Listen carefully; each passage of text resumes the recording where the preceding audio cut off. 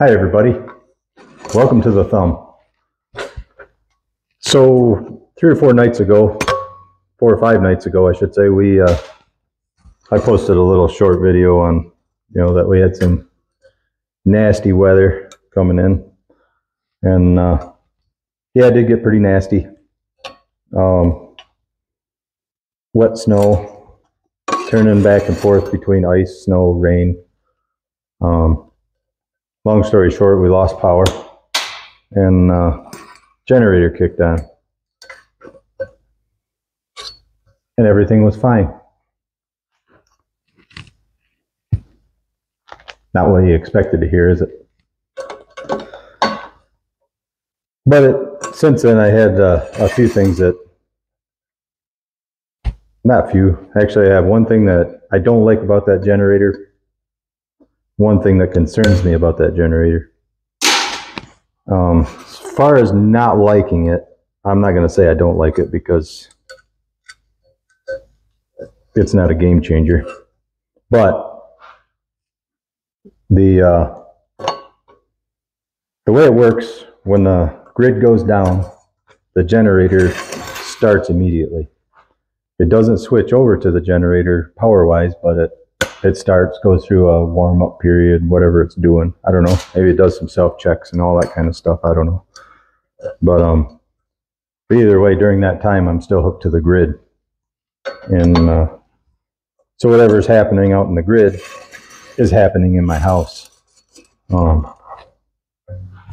it's a brownout situation, you got things humming and lights are sitting there dim, and LED lights are sitting there flashing and doing weird things, and it's a terrible feeling.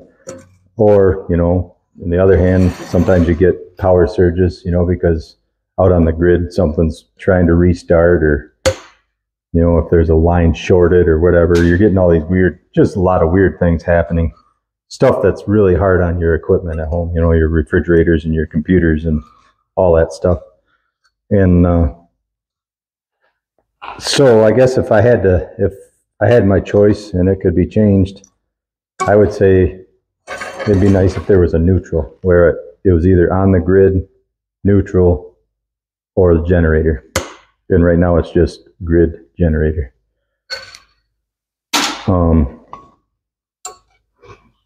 Yeah, I'm happy with the generator. It puts out good power. There's nothing, we maybe should have went the next size higher because we can't run our oven and our dryer at the same time. We can, but it don't sound right, so we don't. But it starts our well pump up just fine. Air conditioner in the summer works just fine. Everything, I for the most part couldn't be happier with it. So as far as a concern I have, though, is that it runs on propane. Not that I'm against propane at all. I think propane's a very useful fuel. But the problem is the politicians don't see it that way. And if they ever outlaw propane,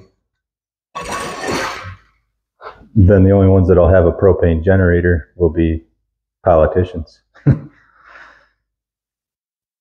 So that kind of concerns me. I'm hoping that won't happen in my lifetime, but you never know. Some of these psycho people out there.